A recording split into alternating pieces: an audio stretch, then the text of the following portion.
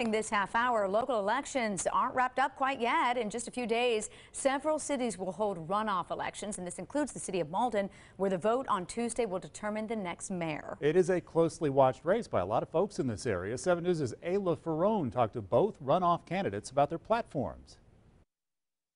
Two candidates will be on the ballot for the runoff election here in Mauldin. Both currently serve the city, but have different visions for the future.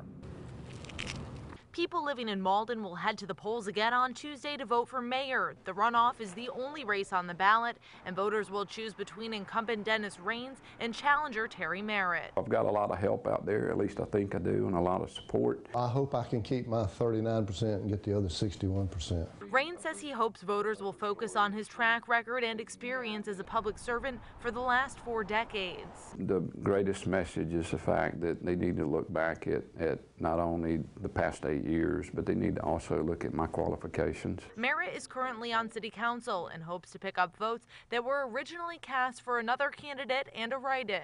We had similar messages. In fact, we need to communicate and tell the citizens and listen to the citizens. It showed the 24 acres. Both Merritt and Raines have a plan to create a downtown area in Mauldin. We have an opportunity now to move from that crossroads syndrome to actually becoming a downtown that will be a destination. Our city center is a radical concept. We got a shot to make it right, and I think we're as close today as we ever have, and we need now to communicate that and sell it to all the citizens that are worried about some of the other concerns. Merritt says the biggest problem with the current leadership is not getting information out to the public. There's no secrets. Mauldin historically has a lot of great things going on, but no one's out telling about them. Raines says he stands out from his opponent because of his work on bringing a city center to life. Actions speak a lot louder than words, okay? And so I've been promoting this for 8 years since I've been on city council. Raines boasts that project as well as Bridgeway Station as some of his accomplishments. That also will be an urban walkable village, again with the same look. And Merritt plans to be all ears if elected. Tell me your concerns. I am listening.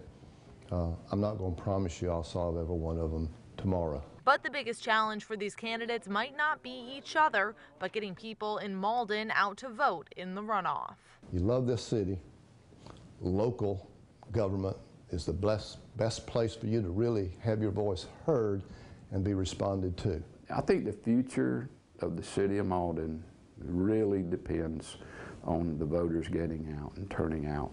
The runoff election happens here in Mauldin on Tuesday, November 19th. I'm reporting in Mauldin, Ayla Ferrone, 7 News.